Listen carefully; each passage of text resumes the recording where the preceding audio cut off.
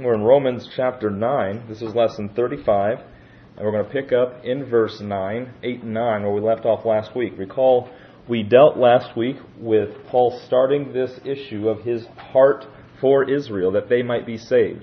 Now, this is interesting because up until Paul in history, God had only been dealing through Israel, and yet Paul was sent to Gentiles with a message, a mystery message about the church, the body of Christ, which we've learned about the last 8 chapters.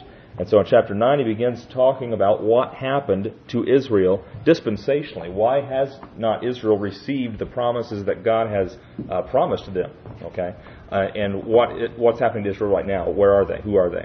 And so in Romans 9, verse 4 and 5, remember that Paul described who the Israelites were and what the promises that God made to them were. He lists there the adoption, the glory, the covenants, the law, the service of God.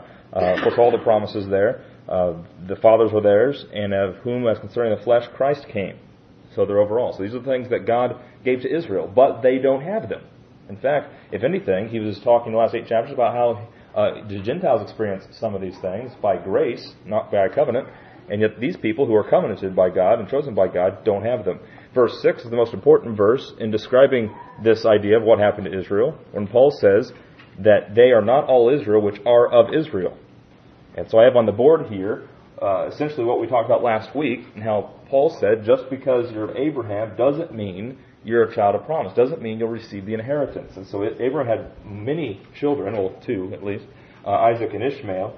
Ishmael was not the child of promise. Okay, he was the one that Abraham tried to have on his own. Remember back there in Genesis, he said in Genesis 15 and 16 that he doesn't have a son, so I'm going to have my own. And God said, that's not the one I'm going to give the promise to. So Ishmael was born, he was circumcised, he was part of that covenant of circumcision even. And yet he's not the child of promise. Isaac was the child of promise. And so we saw that in Romans 9, down in verse 6. Neither because they are the seed of Abraham are they all children, but in Isaac thy seed shall be called. That is, they which are the children of the flesh, these are not the children of God. Of course, Isaac also has 2 children. He has Jacob and Esau, twins. And yet Esau, even though he was from Isaac, a child of promise, he was not chosen of God. Okay, and so he had Jacob. And of course, Jacob had his 12 sons who made up the 12 tribes of Israel, Jacob's name being Israel, given to him by God. And so you have Israel. And so what Paul's describing in Romans 9, 10, and 11 is even though God chose Abraham, even though he gave him the seed, gave Isaac the promise, chose Jacob over Esau, and Israel came from the fathers, not all of Israel is going to receive the promises. And so I have here the remnant that down throughout history, there's a faithful remnant who obey God's covenant with them, who receive God's mercy, receive God's promises. And there's the rest of Israel who are disobedient and reject the covenant, even though they've been given it. They're disobedient to it. And so God does not give them the promises. We'll see later tonight that one example of that is the generation in the wilderness that died in the wilderness. They didn't even enter in. They were delivered out of Egypt as God's chosen nation, and yet they didn't enter the promised land. Why? Because they were disobedient to God's instructions. Okay, so you had just a remnant enter in there in the promised land. And so that's what Paul is trying to describe here in Romans 9. Being born of the flesh of Abraham, Isaac, and even Jacob does not guarantee Israel that position as inheriting God's promises. And so being born of the flesh was not sufficient to be children of God. They had to be, can we say, born again, right? They had to be born of the flesh as well. You couldn't be Israel without being Israel. Okay, that's the issue. A Gentile couldn't say, I'm going to be Israel because I want to be. No, you can't. Okay, you have to proselytize. You have to circumcise yourself. You have to promise to become an Israelite if you want to be one. Right? A Gentile could not be a Jew unless they converted and proselytized and circumcised and everything else. They got into the covenant. And that was fine. But the point is that you have to be more than just born of the flesh. You have to be born of the Spirit. You have to be born in obedience to God. John 3, that, by the way, is the issue of John 3. People go there and talk about being born again so often. And that's what Jesus is trying to explain. Is that, hey, just because you're of Abraham, Isaac, and Jacob in Israel does not mean that you're going to get this kingdom that I'm preaching about. John 3, verse 5, Jesus answered, Verily, verily, I say unto thee, except a man be born of water and of the Spirit. And so, of course, the question he's asking is, how can I enter into my mother the second time? They understand he's talking about flesh birth. They know that they're from Abraham, Isaac, and Jacob. They know they're the seed of Israel. But Jesus says it's not just that. It's something else. Okay? So you can't enter the kingdom of God without being born of the Spirit. That which is born of the flesh is flesh. That which is born of the Spirit is spirit. Marvel not that I said unto thee, ye, Israel, he's saying to Nicodemus, thee, singular, ye, Israel, must be born again. Ye is plural. And so Israel has to be born again. The Israel that enters in will be those obedient to what Jesus was preaching, him as the Son of God. Okay? And so Romans 9, verse 8, then they which are the children of the flesh, they which are the children of the flesh, these are not the children of God. What a bold statement. Because back here, God said to Abraham, in your flesh, from your flesh, he said, your seed will be, my promised people. Okay? And in Isaac, he said, from you, from your flesh, in your seed will be my promised people. And so Israel was the flesh. But here Paul's saying that they of the flesh are not the children of God. There's a qualifier to that.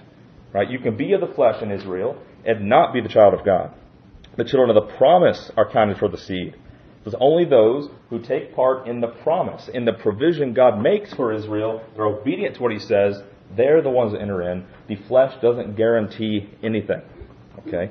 And so if we go back there to Genesis 17:19, we can see where this principle is taught in the law, in Israel's books, in their history. Genesis 17 is back here when Abraham already had Ishmael, and God's giving him the covenant of circumcision. And Abraham, because he had Ishmael first, because Ishmael was his firstborn son, okay, he wanted Ishmael to be the one God received. And God said, no, it's going to be the one that I promised you, not the one that you made on your own. Okay, Genesis 17, verse 19.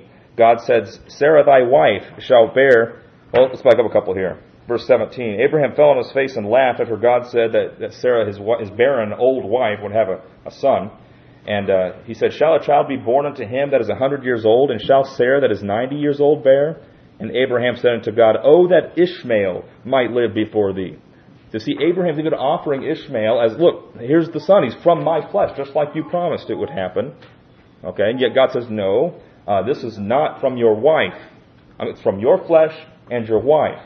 Okay, she's your bond servant, which, of course, will be important later in some other doctrines of Scripture. So God would not allow that to happen. It had to be the one of his promise. And, of course, he knew that Sarah was that old. He knew that she was beyond childbearing years. And so if she had a child, it would be of God. It would not be just of the flesh. Okay, that's why he said that. That's why Ishmael was not acceptable.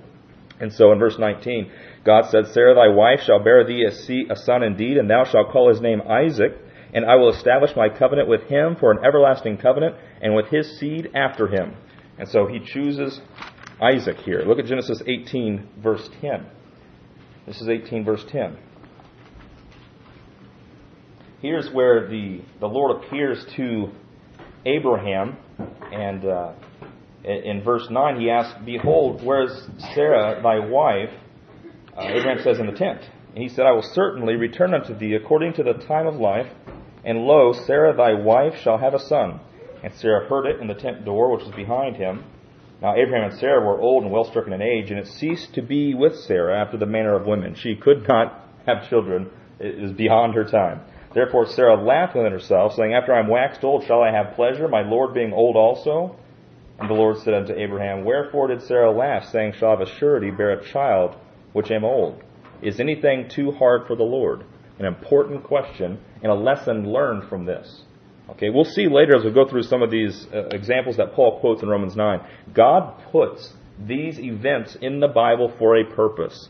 They are not just bedtime stories. They're not there just to give a history of things that happen. Every event listed in your Bible is there for a purpose.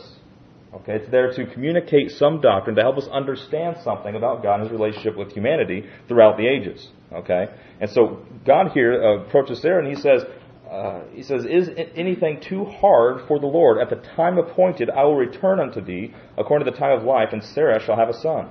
Look back at Romans chapter 9. Paul here is using this and quotes Genesis 18 as evidence that, hey, it's not all the children of the flesh, it's the children of promise. It's the child who is of God that's important. Romans 9 verse 8 says the children of the promise are counted as the seed. Even though there's more seed, only the children of promise are the ones counted of God of the seed. Okay, and in verse 9 it says, this is the word of promise. And so this is another important verse because we cannot make this promise that Paul's talking about in Romans 9 to be anything you want. Okay, this is not the promise you get when you put your faith in the death, burial, and resurrection of Christ, of eternal life and heavenly dominion and all spiritual blessings. That's not this. Okay, we saw some of the promises in Romans 9:4. We also see in verse 9 the promise defined. What is the child of promise here? At this time will I come, and Sarah shall have a son. Genesis 18. Okay? So the promise is that God is going to do it by His word. The promise is I'm going to produce in you a son who will inherit the land, will be a blessing to the nations. He'll have a mighty nation come from him, right? The promises He gave to Abraham and Isaac, right? And so Romans 9 verse 9 talk about that promise. That's important as we get down through the passage here, that he's talking about the promise God made for Israel, not the promises He gave to you. And yet we learn the spiritual lesson here that when God chooses a purpose, He gets it done. He doesn't count on the flesh to do it. Okay? And so, moving on, look at Romans chapter 9 and 10. When the flesh fails, the Lord will do His will. He will intervene to make it happen. Okay, so it's not of our works, it's not of our will, it's of God's will. Romans 9 verse 10, not only is it the children of the promise that are counted for the seed, and the promise came through Sarah, which was Isaac. Not only this, but when Rebekah also had conceived by one, even by our father Isaac, we're going to skip the parentheses for a moment, down to verse 12, it was said unto her, the elder shall serve the younger. So again here, we've got Ishmael and Isaac, and God says, no, Ishmael is not of God. He's of Abraham, but he's not of God. He wasn't the child of promise. Isaac was of God. God miraculously allowed Sarah to have a baby, right? And then from Isaac, you have Jacob and Esau. So you have Rebekah, Isaac's wife, and she had twins. Esau was the firstborn. Esau was the rightful heir of Isaac's promises, of his inheritance. And yet God said, while they were conceived, before they were born, the elder shall serve the younger. Okay, so this is another important lesson. We have this taught back there in Genesis, we'll go back there in a second, where God is saying, I'm going to make the choice. You're not going to make the choice. Okay? And Isaac didn't choose Jacob. All right, if you go back there and read it, he didn't. He had Esau lined up. He said, go get the meat, come back, I'm giving you the blessing. Right? And he got tricked. Remember that? And so he got tricked, and so Isaac, being a man of his word, once he gave the blessing, he's not taking it back.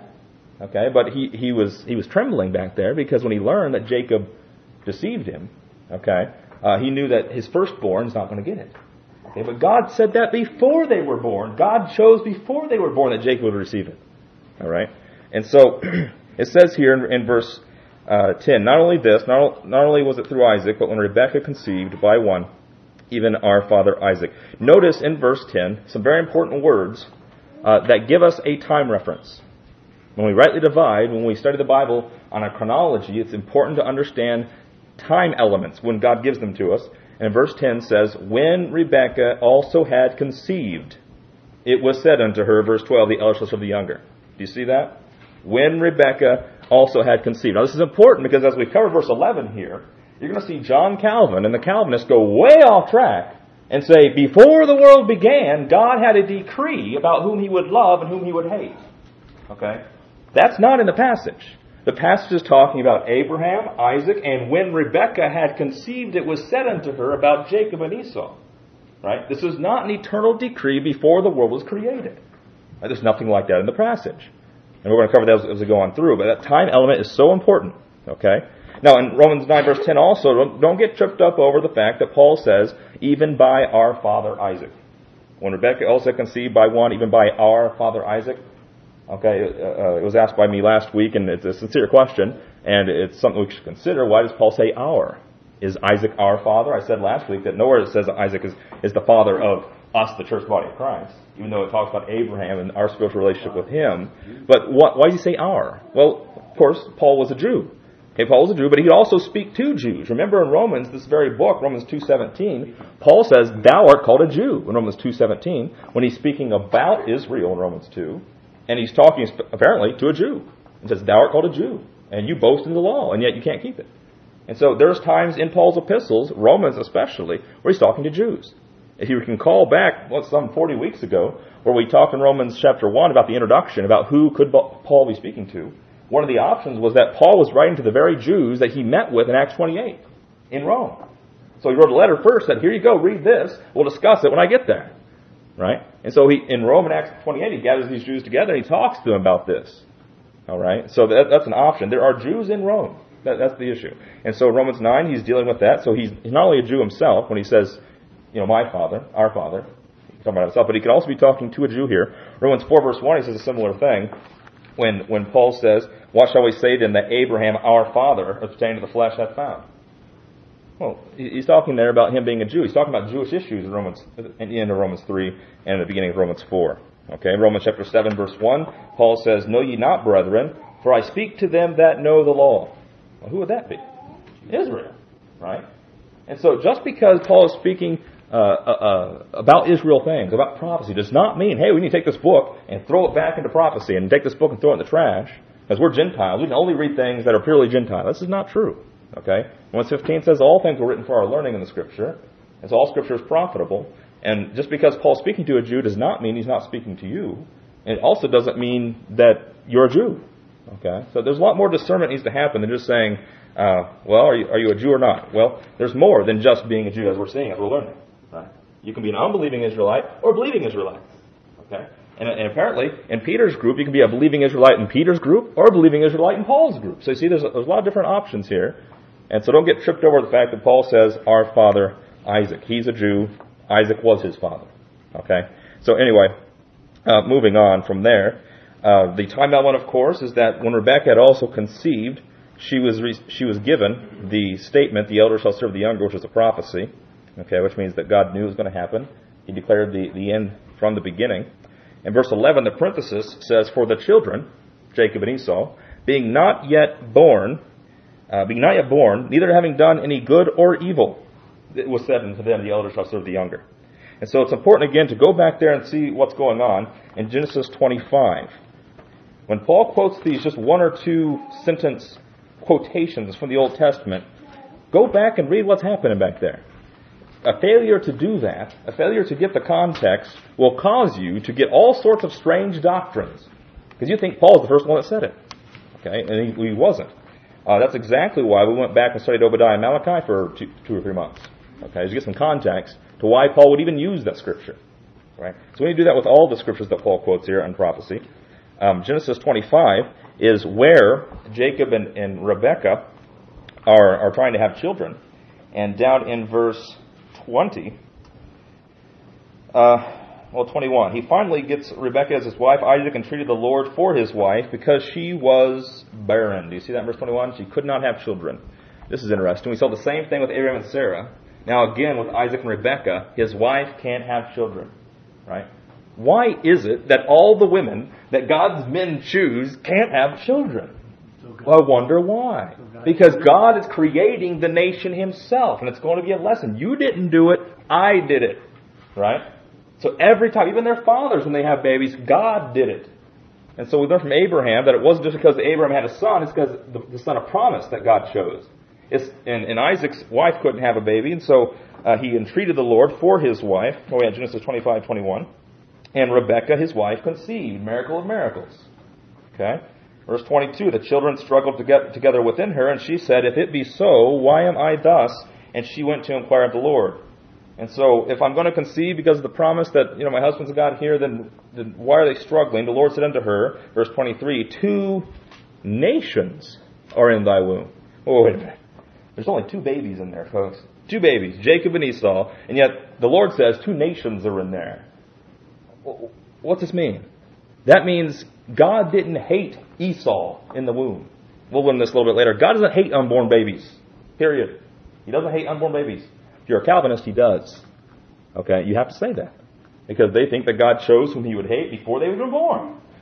So he hates unborn babies, some of them. Okay? But this is not true. God says there's 2 nations in your womb, and 2 manner of people shall be separated from thy bowels, and the one people shall be stronger than the other people, and the elder shall serve the younger. He's talking about 2 nations. He's not talking about Jacob and Esau even individually. Calvin would say that Paul is explaining here salvation to individuals and how God elects individuals to salvation before the world began. He's not. He's talking about nations in Genesis 25:23.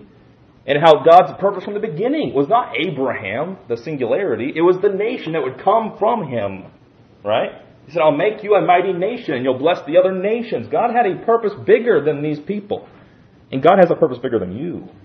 And so when people read this and say, well, God's got a special plan for your personal individual life, you know what? That's a little selfish. God's got His own purposes, and it's not according to your will. It's not according to your works. He's got it. You can get in with it or not. His will is the issue. He revealed some of His will to Abraham about a nation, to Isaac about a nation. He told Rebekah, you have two nations inside of you, and the elder shall serve the younger nation. Right? The two nations there. And so in verse 24, when her days to be delivered were fulfilled, behold, there were twins in her womb. And the first came out red all over like a hairy garment. And they called his name Esau, which means red. Okay? So the firstborn, who had the right in the culture, the right by heritage to get what Isaac had to give him, did not get it, because before they were born, God said, Isaac's going to get it. He said, Jacob's going to get it. The younger shall serve the older. Okay? And so, down back to Romans 9, verse 11. For the children, when Rebekah had conceived, and they were struggling, and God said there were two nations, when the children were not yet born, so before Esau popped out, neither having done any good or evil. So that they weren't struggling, fighting, and God saw, look at Esau, he's kind of mean. He didn't look at their works. He didn't look ahead and say, Jacob, he's going to lie, so, demerit for him. Esau, he's going to, do worse than that. He wasn't looking at their works. They're babies. Babies don't do good or evil. You see, these doctrines, these lessons that God gives to us in these events that happen in Israel actually teach us a lot of things about who He is and how He deals with things. Okay? These babies not having done good or evil. And so how is it that God's going to make His choice? By His choice. It's His choice. He's going to choose one. Okay? Of course, God sees the end and the beginning and that sort of thing, but it's not going to be based on their works. It says right here, neither having done any good or evil, that the purpose of God. Now, just to remind ourselves, what's the purpose of God? That's talking about the context. The purpose of God for Israel. Right? What's the purpose of God? Well, that's a special purpose God has for your life and your life. No, it's the purpose that God had for Israel. The question we're trying to answer is what happened to Israel and God's purpose for them. Right? That the purpose of God for Israel, according to election, might stand. Otherwise, if it wasn't according to God's election, you know how it works? Whomever Isaac blesses, he gets it. Right? How does it work? Whomever's the better person, he gets it. But no. God chooses through whom He will do His purpose. And that's what you learn with Jacob and Esau. With Ishmael's mother was Hagar. So Ishmael's mother was not Abraham's wife. A little suspicious back there about whether that was actually legitimate. Right? These guys are twins. No question there. They're both conceived in Rebekah, the person that God said would have the babies, the one He caused babies to be born, and yet only one of them is chosen. Right? So this is what they're learning here. Also that when we get to Romans 9, also that we look through Israel's history, we can say not all Israel is Israel. Look back here. Isaac, Jacob, God chose them by His will, not by their works. Right?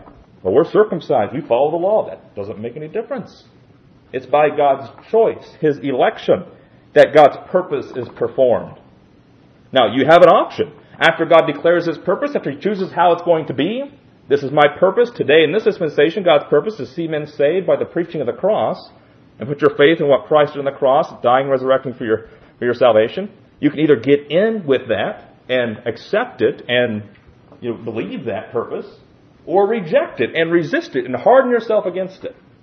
That's always been the case. And we covered back in Obadiah in detail, 4 weeks back there, about Esau's problem. Remember that? And how Esau, it wasn't that God hated Esau before they were born, or even after they were born. Okay? It wasn't that God said, Esau, you're condemned to hell before the world began. There's no way that you're ever going to be pleasing in my sight. He just said, you're going to serve your younger brother. And we saw back there was Esau in his own heart said, I'm going to slay that guy because he stole my rightful blessing. Well, what he should have learned is that God will choose whom He wants to give His blessing. Even if Jacob deceived, it's for God to choose through whom His purpose will be performed. Okay? It's not for Esau to choose. All right? And so, in Romans 9, verse 11 here, it's the purpose of God according to election. His election, by the way, might stand, not of works, not of the works of the children, but of Him that calleth. There was a reason why they struggled, so that Rebekah would say why, so that God would tell them why. He would say the elder shall serve the younger. Okay? Very important that we understand that. The election is about choosing how God's purpose will be fulfilled. Look at Ephesians 1:11. In Ephesians 1:11, Paul has the privilege of knowing the mystery of God's will. We're talking about God's will in Israel's past, for Israel. Paul is talking about the mystery of God's will and the dispensation of the fullness of times. So this is future beyond everything that's finished. And he says that he might gather together in one all things in Christ, both which are in heaven and on earth. So we see there the twofold purpose of God, even in him. In whom? In Christ. Also we have obtained an inheritance. So we who are part of the church, the body of Christ, we have believed the gospel, the preaching of the cross, being predestinated according to the purpose of him who works all things after the counsel of his own will. You see, it's not your will, it's not someone else's will, it's God's will. He works things for his own counsel, and what he worked was that Christ would die for the sins of the world, revealed that to Paul in a mystery, and we are then predestinated to be in Christ for eternity in the dispensation of the fullness of times. That's our destination determined before by our being in Christ. How do you get in Christ? Ephesians 1 verse 13. You trust the gospel of your salvation. After you're believed, you're sealed with the Holy Spirit of promise. Okay, that's how you get in Christ. So again, we're not saying anything here about what Calvin would pretend to be, which is that God, before any of us were ever born, before the world began, chose who would be saved and who wouldn't, and that's that. No, what we see is that God, before the world began, had a purpose, and revealed through history his purposes, and he taught us that he's the one that chooses through which his purpose will be performed, and we have a choice to get in it or resist it. Okay? It's always been the case. Back to Romans 9, verse 11. The end of the verse there says that the purpose of God according to election might stand, not of works, but of him that calleth. So again, the point of the parenthesis is that the election is of God, not of the men. Okay, that's why he emphasizes that it was told them before they were born. But to emphasize it's not of their works, but of God that calleth. The question we need to ask is, how does he call? Again, another controversial doctrine in the Calvinist system. You know, all the doctrines of Calvinism fall on each other. If one breaks, all of them break. Okay, they depend on each other. And so when you have the election being before the world began, then you've got to have predestination before the world began. You've got to have the calling, be something else. But it's very clear what happens when God calls. God calls all throughout the Scripture. He calls with his words. He calls with his words saying, this is what I'm doing. What are you going to do? Right? That's his call. God says, I'm over here. You're over there. What's up? Right? He calls you to follow him. He calls you to obey his words. He calls you to say, this is my word. Faith comes by hearing, hearing by the word of God. That's his call. Now that call changes in the Bible. Right? That's important. What he's calling people to do today, put their faith in the death, burial, and resurrection of Christ for salvation, is different than what Jesus Christ in his earthly ministry was calling people to do, to be water baptized and follow him into the kingdom. Right?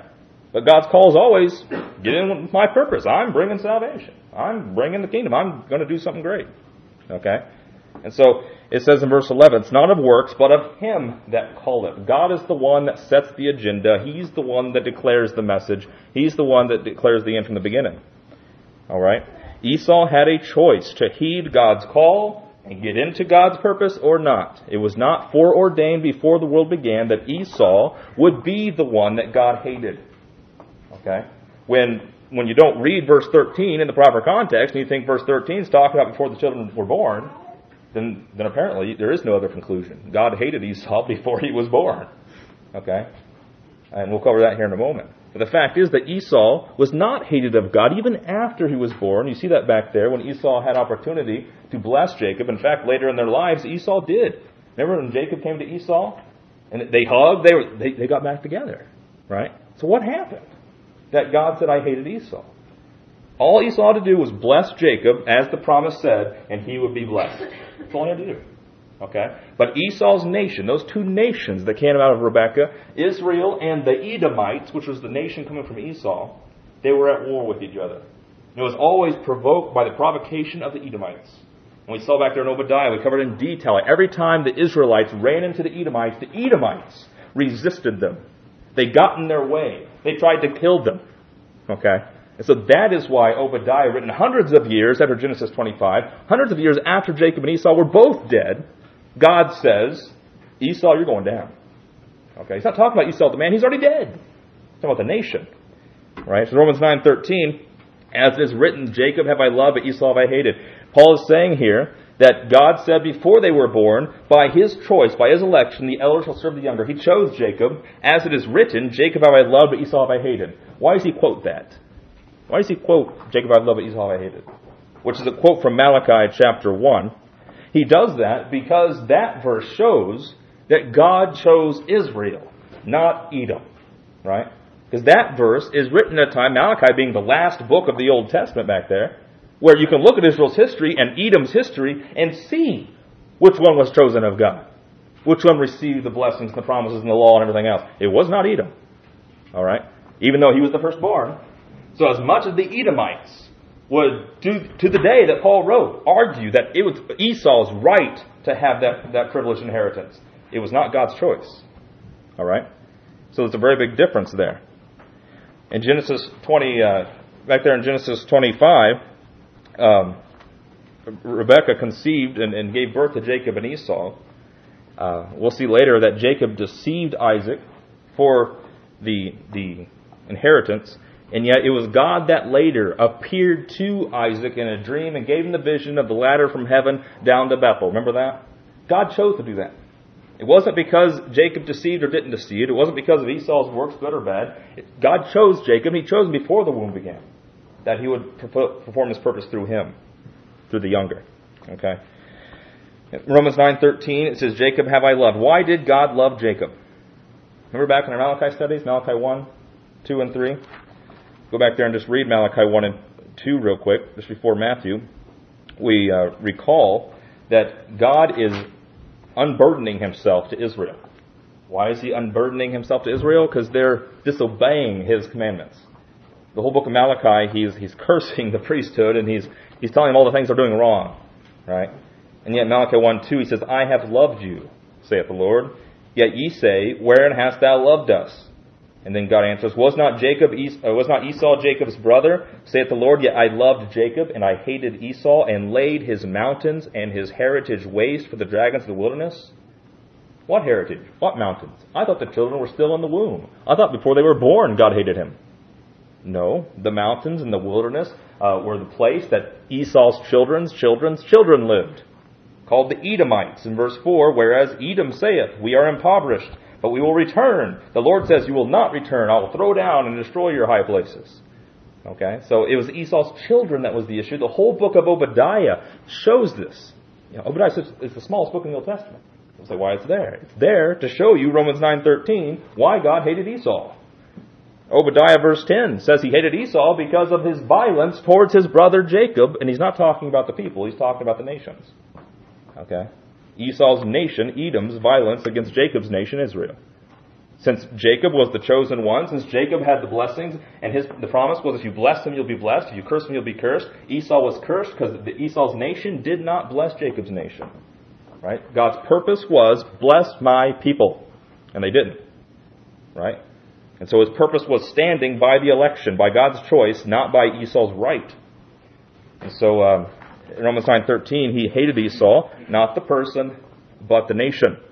Obadiah 10 describes that. God's purpose was through Jacob, though if you look back at Genesis 27, I told you before that it wasn't the will of Isaac that Jacob received the promise, which is fascinating. Nowhere before the promise to Rebekah do you find Jacob being chosen. Okay, it's only when they were conceived and they were struggling in the womb that God told Rebekah that the younger would be the ruler. But Isaac didn't know, apparently, because in Genesis 27, verse 10, it says here, before he's going to die, Isaac tells his elder son, Esau, go now to the flock, fetch me from thence 2 good kids of the goats. I will make them savory meat for thy father, such as he loveth. And thou shalt bring it to thy father, and that he may eat, and that he may bless thee before his death. Isaac says, I'm going to bless Esau. I'm going to die. My eldest son's going to come. He's going to make me a great meal, and I'm going to bless him. It's going to be good. And Jacob said to Rebekah, his mother, behold, Esau, my brother, is a hairy man, and I am a smooth man, and so on and so forth. And so what's going on here is that Rebekah and Jacob's scheme, of course, you know the story, to deceive Isaac, he's half blind, to get the inheritance. Okay, drop down to verse,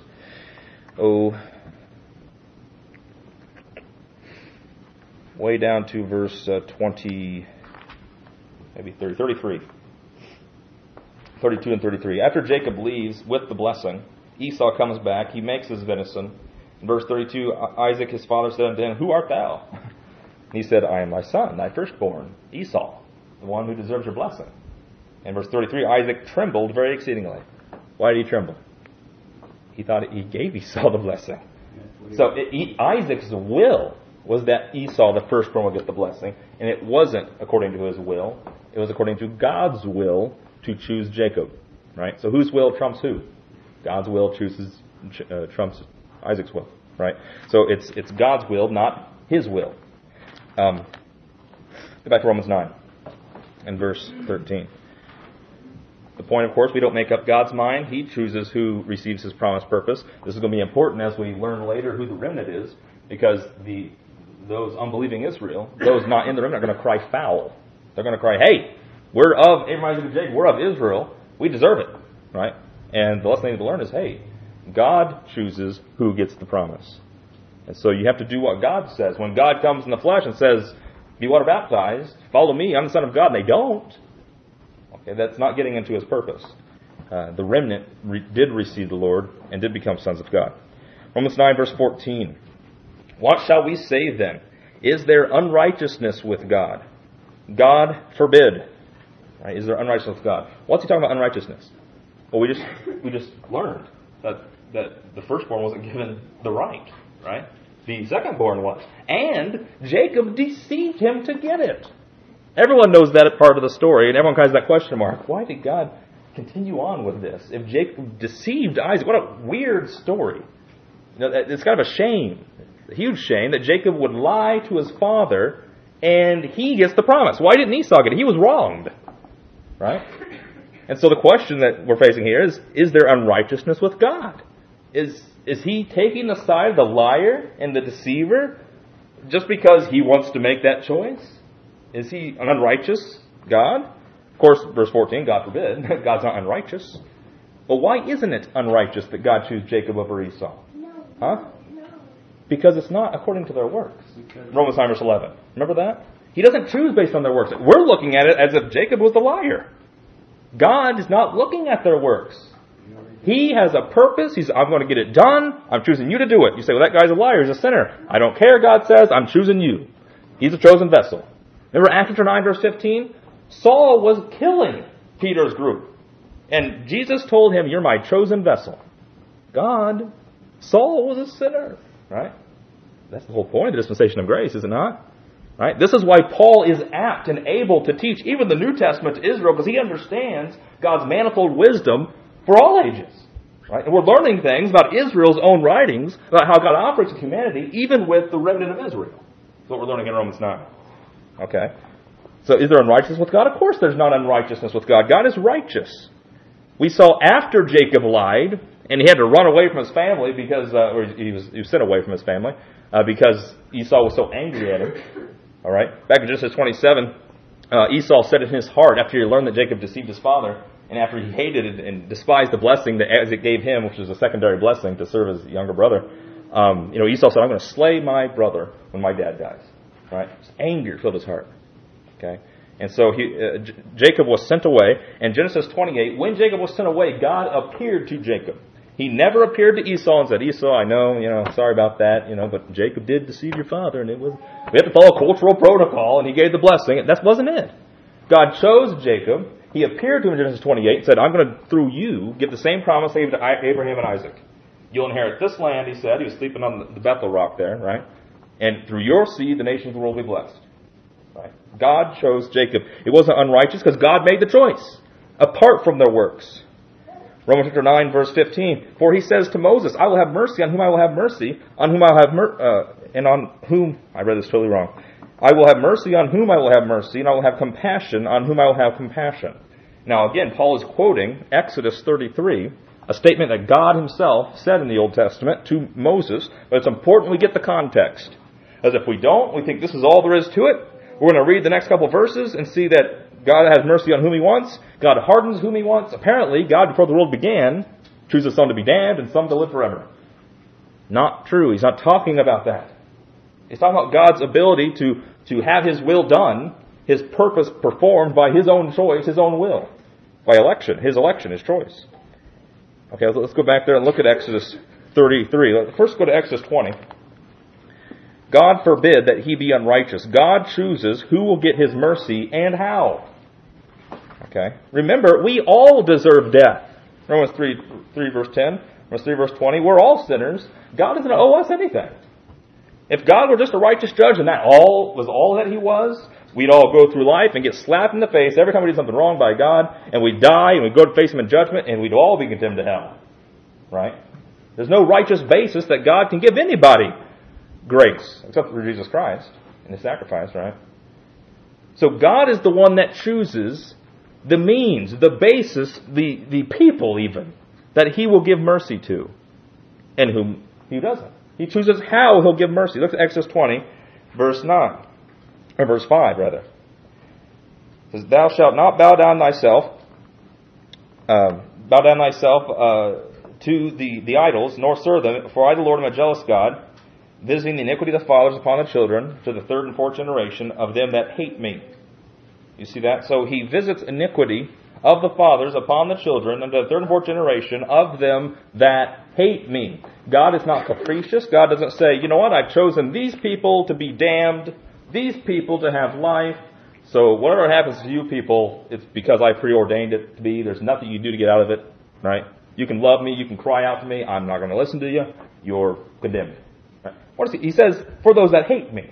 They've got to hate him for him to visit the iniquity of the fathers upon the children, and so on and so forth. Verse 6, and showing mercy unto thousands of them that love me and keep my commandments. So apparently in Exodus 20, those that love him, he shows mercy. So is this preordained before the world began? No. He's saying, here's my commandments. If you love me, I'll have mercy. If you hate me, I won't. Right? This is his prerogative. Okay, this is God as the judge. He doesn't have to show mercy to anybody, but he said, if you love me, do my commandments, I'll show you mercy. Right? Nobody could live the law perfectly. They should have understood that. The law taught them that, the knowledge of sin. And yet God was offering mercy to those that loved him and kept his commandments. Okay? God has the ability, he has chosen how he will give mercy. Exodus 33:19 is the verse that Paul quotes in Romans 9. And it's important to know the context. I wish we could read the 3 chapters here. We don't have time to do that. But you probably should study out what's going on here. Because this is when God gave this covenant to Moses. Remember, Moses went up to the mount, and he was up there 40 days, and God's writing down the commandments, and towards the end of the time, meanwhile, back on planet Earth, you had Israel making a golden calf and worshiping it and dancing all around it, and God gets angry. Okay? In Exodus 32, look at verse 32, verse 9 and 10. God interrupts his little seminar with Moses and says, Therefore let me alone, that my wrath may wax hot against them, and that I may consume them, and I will make of thee a great nation. What's thee mean in your Bible? Thee is singular, right? Ye and you are plural. God says, I'm going to consume them down there, dancing around that golden calf. And Moses, I'm going to make a nation from you. Wow. He's upset.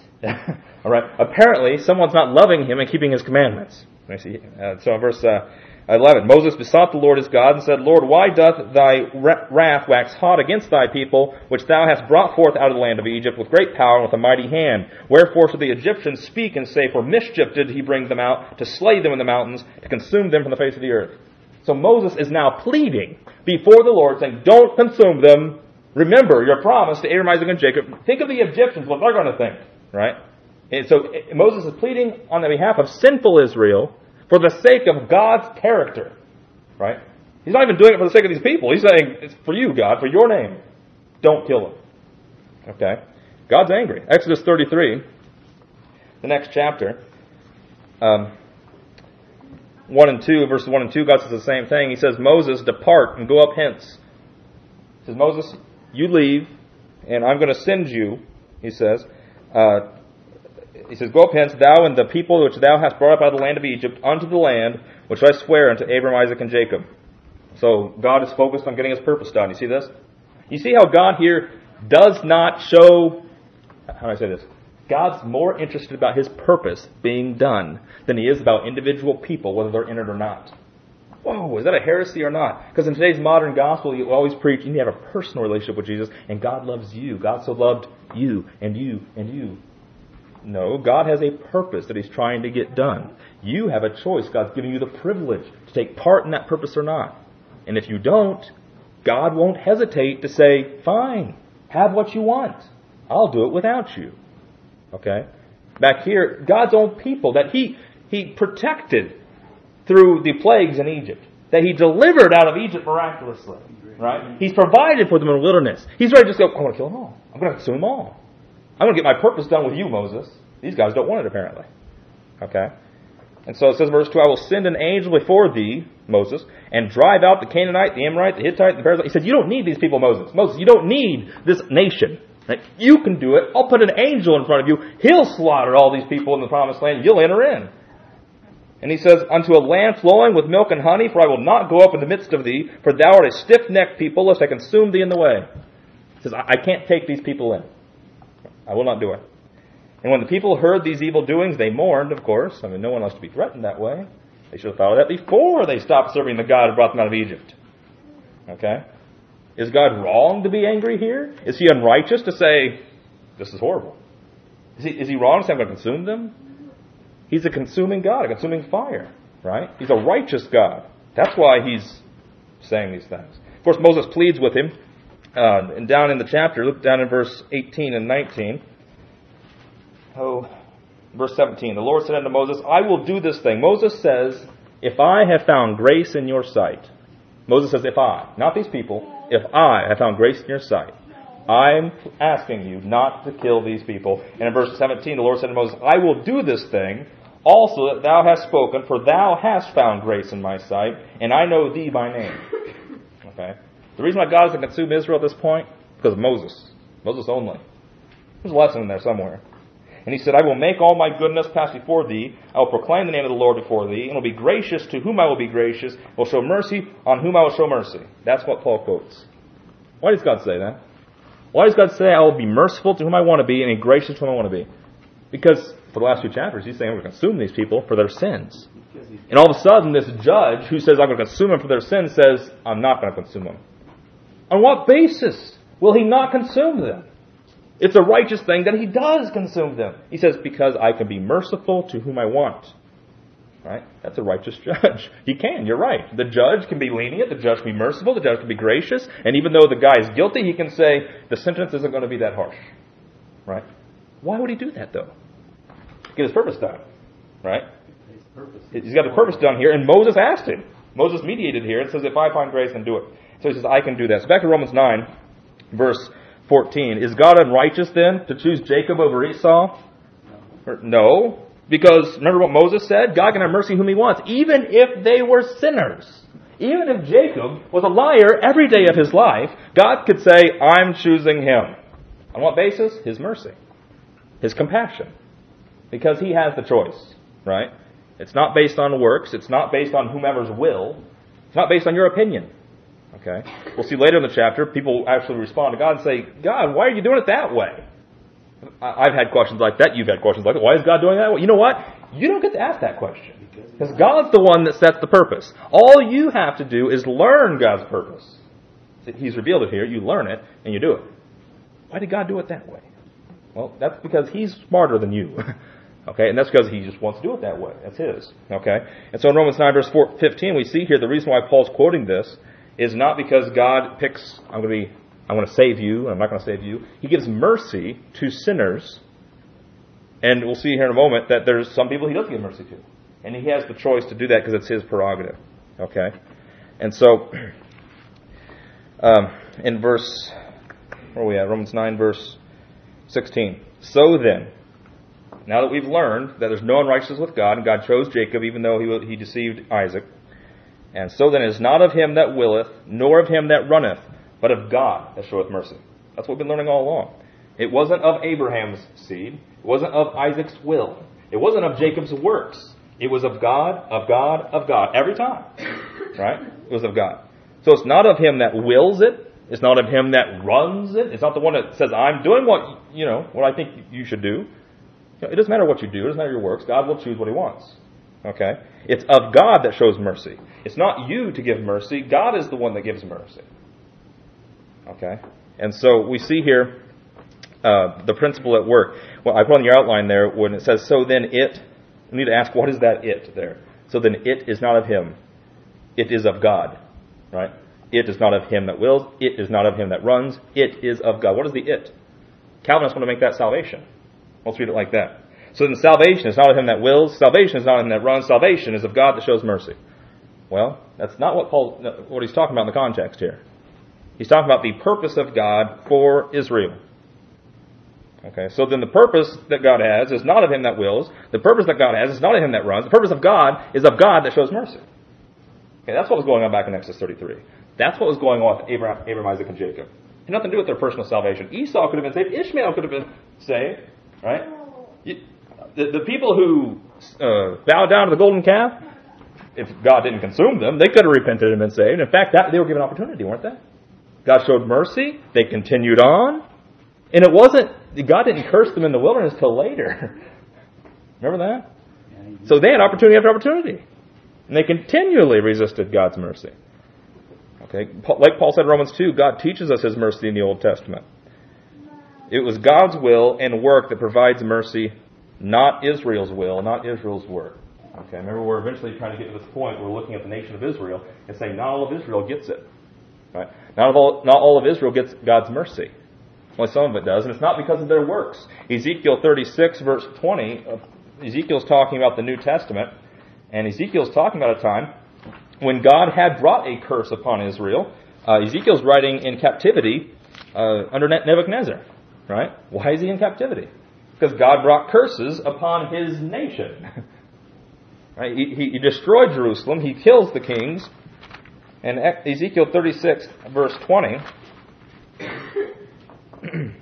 God says here that He scattered them, verse 19. I scattered them among the heathen. God admits it. He confesses it. It wasn't a wrong thing that He did. He said they signed a contract. They broke my law. I was continually merciful. I was continually long-suffering. But you know what? That doesn't last forever. There's always a time of judgment that will come. And God brought the judgment. He gave them warning. He gave them due process. And He brought the judgment. He scattered them among the heathen. They were dispersed through the countries. According to their way and according to their doings, I judged them by that covenant. Right? So, we're all sinners, and so God is righteous to judge. They didn't want my mercy, and so I gave them what they wanted to judge them by their doings, by their works. Okay? And then in verse 20, when they entered into the heathen, whither they went, they profaned my holy name. And they said to them, these are the people of the Lord, and are gone forth out of the land. So what a shame that God said, remember, see what the focus is here? God cares about His purpose. He cares about His word. Psalm says His word is held above His name. Right? They're probably related. His good name, His reputation, is reflected by the words that He says. He says, I will make you a mighty nation. You know what happens? God Himself has to scatter them throughout the nations. How does that reflect on God's own promise? Not good. Right? People say, apparently God can't do what He said He was going to do. Right? Not good. What's it mean when people today say that Israel will never return? Israel will never get God's promises. They're giving up. That's a bad reflection on God's promise that He made. They're spurning God's character. Right? Ezekiel 36, verse 20, he says, they profane my holy name. In verse 21, but I had pity. I had pity, God said. So why is it here He's going to offer them a New Testament, a second chance? Because He had pity. Pity on what? Pity on those sinners? No. He doesn't have pity on the sinners. He has pity for my holy name. He says, I'm from the beginning to the end. I'm the Alpha and the Omega. And you know what? I said it was going to happen. This was my purpose. And they're not going to stop it. Right? It says, for my name's sake, which the house of Israel hath profaned among the heathen, whither they went, therefore say unto the house of Israel, thus saith the Lord God, I do not this for your sakes, O house of Israel, but for mine holy name's sake, which ye have profaned among the heathen, whither you went. And I will sanctify my great name, which was profaned among the heathen. It seems like He's concerned about His name. Isn't it? His purpose, what He said would happen. Not about the people. He's telling them straight out, you guys didn't do anything right. Right? Paul's not talking about salvation in Romans 9. He's talking about God's purpose for Israel getting done. What happened? He says, the heathen shall know that I am the Lord, saith the Lord God, when I shall be sanctified in you before their eyes. God said He'd do it through Israel. He'll get it done through Israel. If that means this generation isn't it, they're gone. The next generation, they're gone. The next generation, they're gone. There's going to be a generation that receives those promises, and God's name will be rectified. Right? All nations will see that I am the Lord, who sanctifies you before their eyes. And you know what? We learn later that if God kept pursuing that Old Testament, it'd never get done. Right? That's why the New Testament, God says, I'll give you my Holy Spirit and cause you to do these things. He's got to do it just like He did Abraham, Isaac, and Jacob. He's got to do it. Because they can't do it on their own. Right? This is the lesson of Israel's Old Testament. This is the lesson that they should have known. Paul's teaching us in Romans 9. What happened to Israel? I'll tell you what happened. They didn't follow His purpose. They were rejected. And Jesus was preaching the New Testament there, and they didn't get in on that either. Okay? We'll see that in Romans 10. But there were a few. There was a remnant. Right? There was few faithful.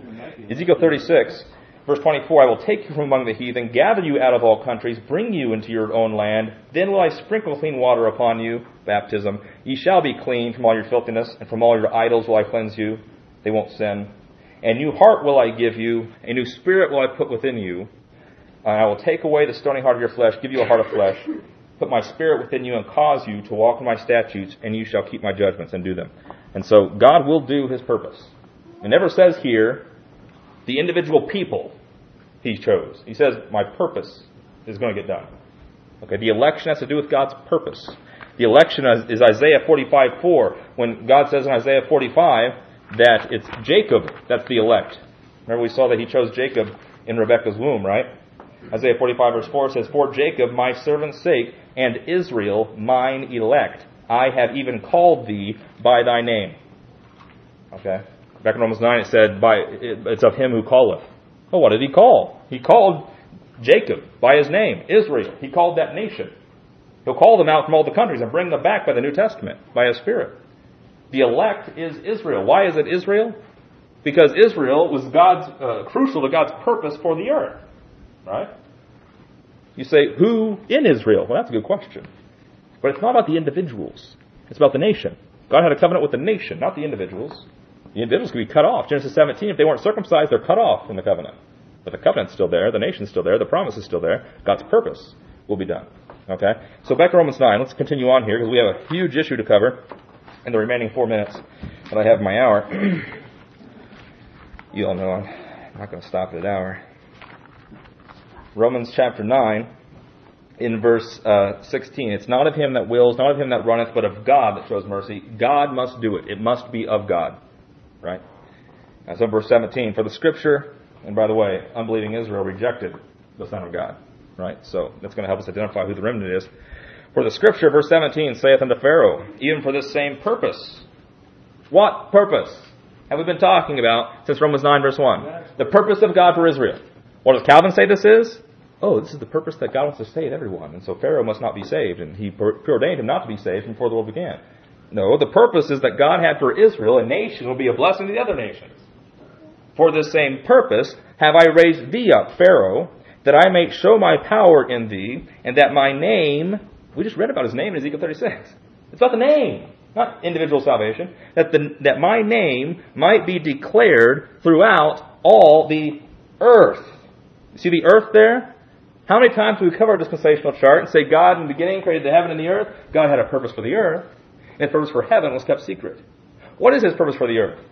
That Israel would declare His name. That Israel would say, God's our God, and He dwells with us, and all the nations get blessed through them. Right? So why was Pharaoh back? Why did he take up so much of Exodus back there? So that God can get His purpose done.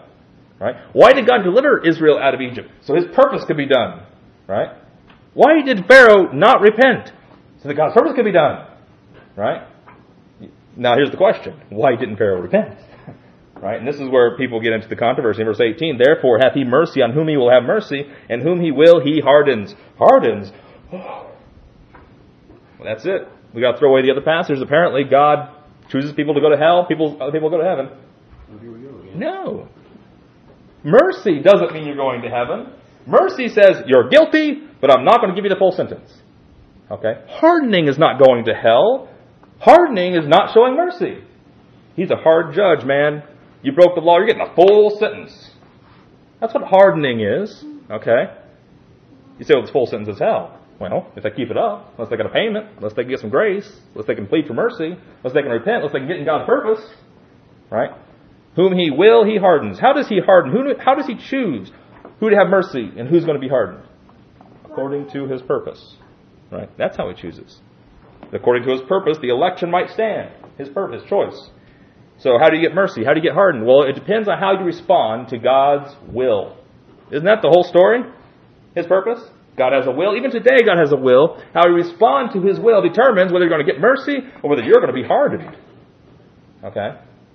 You're saying that you can do whatever you want and be saved by trusting what Christ did on the cross for your sins. No, I'm not saying you can do whatever you want. But they're hardening themselves against the gospel because they don't want that. They want to prove it themselves. Ishmael, Esau, unbelieving Israel. You see the difference? It's not of God, it's of the flesh. Right? It should lead you, the law of the schoolmaster, to bring us to Christ. Because we say it should be of God, totally of God. And here's a great message. It's all of God. Right? We did nothing. Okay? And yet, people reject that. Why? Religious people reject that. Church people reject this. They reject the gospel. They reject God's will. And they harden themselves against grace teaching. Why? Easy believism. Apparently not. People harden themselves against it. Okay? And so, it was about God's purpose getting done. And that determines whether they receive mercy or not. Look at Psalm 95, verse 8. How is it that people get hardened? How is it that Pharaoh was hardened? We're going to cover that here. Psalm 95, verse 8.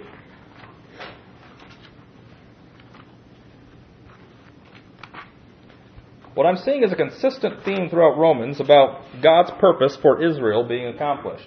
What I'm not seeing is Paul delving into unknown mysteries of predestination and election according to John Calvin. By the way, John Calvin said that the mystery given to Paul was predestination before the world began.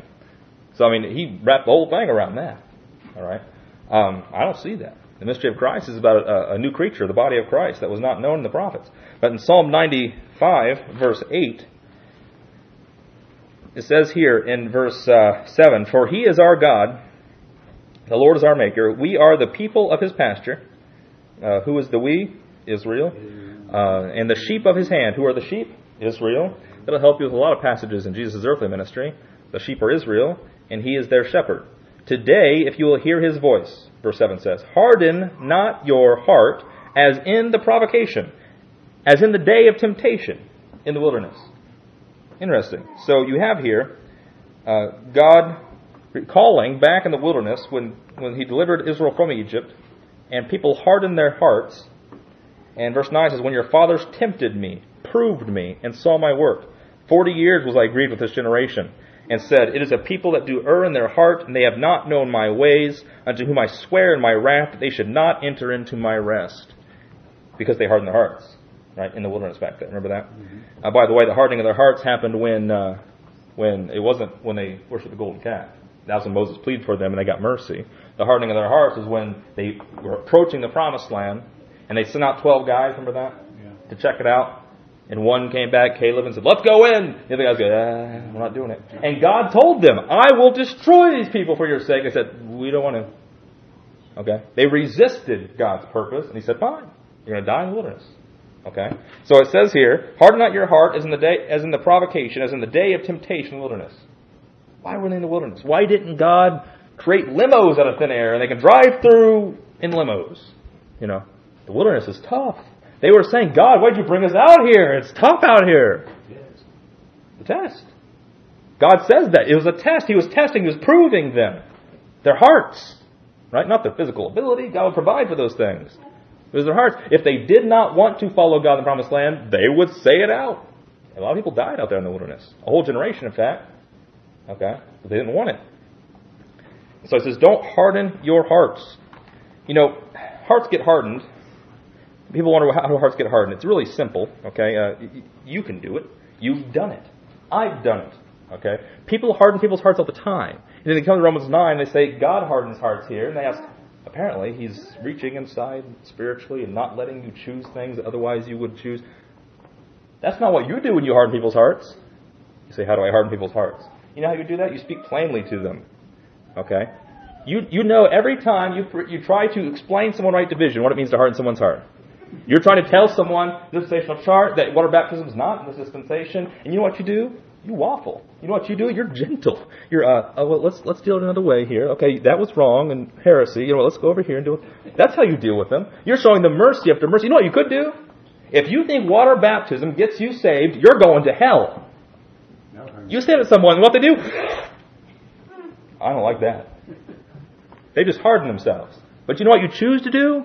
Have mercy on them and say, even though you're wrong, I'm going to try to convince you, persuade you, cajole you. Right? I'm going to be apt to teach.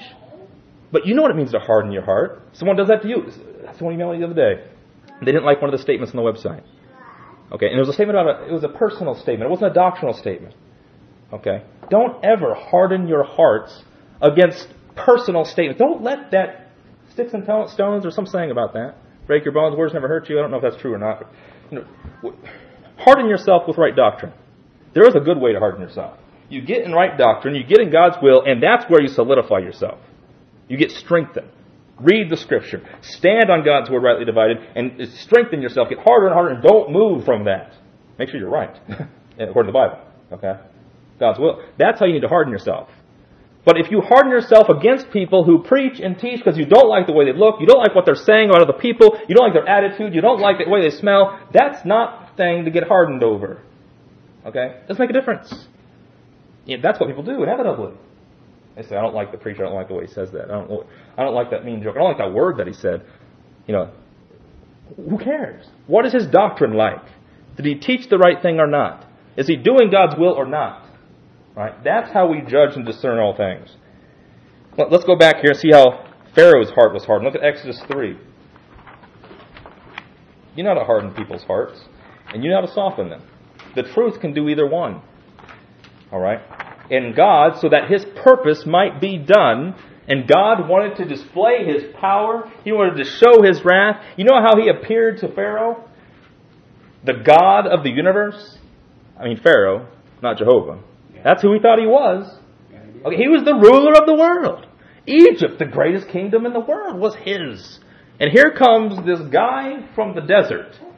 And he says, let my people go. What? Who are you again? And who is this God that you say you serve? Right? That's not going to work. That's not going to fly. He hardened his heart. People always read that and say, well, I wonder how he did that. It must have been before the world began. It must have been kind of a secret behind the scenes. You read the words. How would you feel if you were Pharaoh? At least I wouldn't be Pharaoh. Well, that's what happened. Exodus chapter 3, verse 18. Put yourself in Pharaoh's shoes. Not a good thing to do, put yourself in sinner's shoes, right? Exodus 3, verse 18. Exodus 3, verse 18 here. They shall hearken to thy voice. Thou shalt come, and thou and the elders of Israel unto the king of Egypt. And ye shall say unto him, the Lord God, by the way, the things that Moses and Aaron said to Pharaoh, God told them exactly what to say. He didn't say, go preach to them, go beg of them, go beseech them. He said, this is what you're going to say to them. Okay? He says, in verse 18, the Lord God of the Hebrews, they were slaves, right? Remember that, they were slaves. The Lord God of the Hebrews hath met with us, and now let us go. That is not a request. That is a command, right? Let us go. We beseech thee 3 days during the wilderness that we may sacrifice to the Lord our God. Notice here at the beginning here, they're just asking for 3 days leave. Not even asking, let's go forever. They're saying, let's go in the wilderness for 3 days. Okay? This is part of the hardening process, by the way. Because they could have explained the whole deal. Well, there's the God of Abraham, Isaac, and Jacob. He gave promises. He did miracles, and He wants us to have a purpose on the earth and this sort of thing. And, they didn't do that. Instead, they went directly to the Pharaoh and said, God said, let us go for 3 days. And later they said, He wants you to let us go forever. Right? You're not going to have us anymore.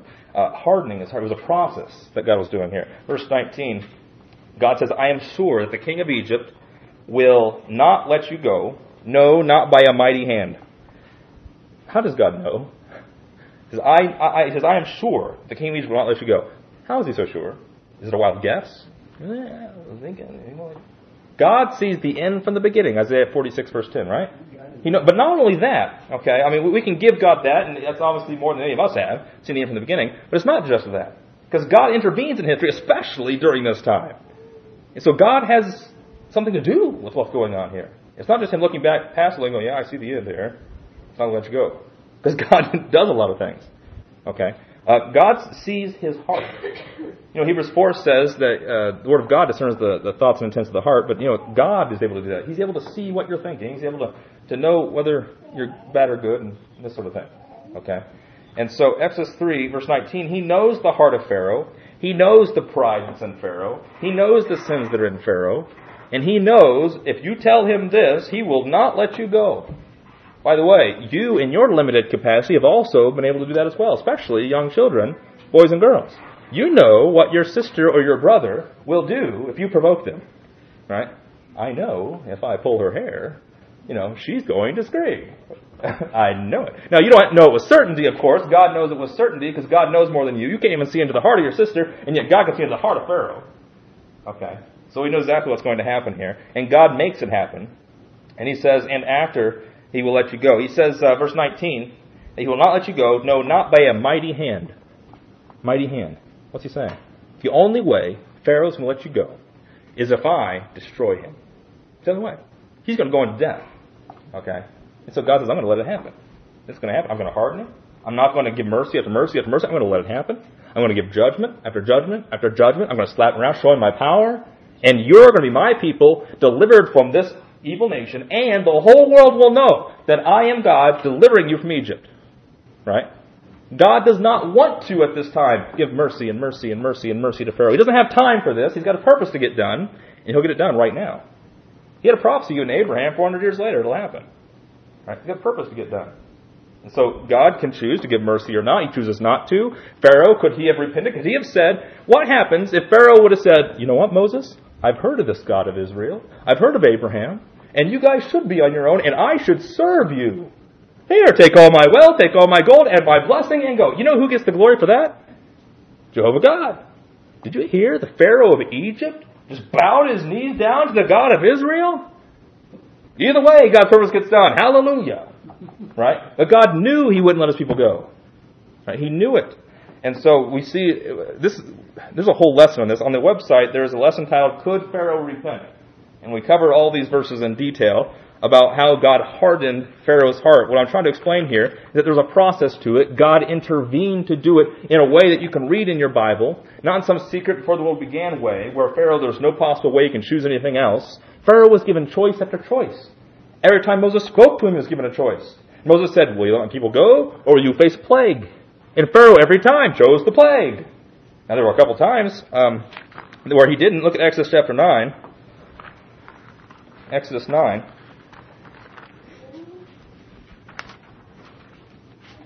In verse 27, there's a few times where Pharaoh said, I've sinned against your God. Will you beseech your God for forgiveness for me? Okay. Well, I thought Pharaoh's heart was hardened. And he does that, and as soon as God gives forgiveness, that little mercy that he does show there, Pharaoh hardens it again. Okay. Exodus 9, verse 27. Pharaoh sent and called for Moses and Aaron.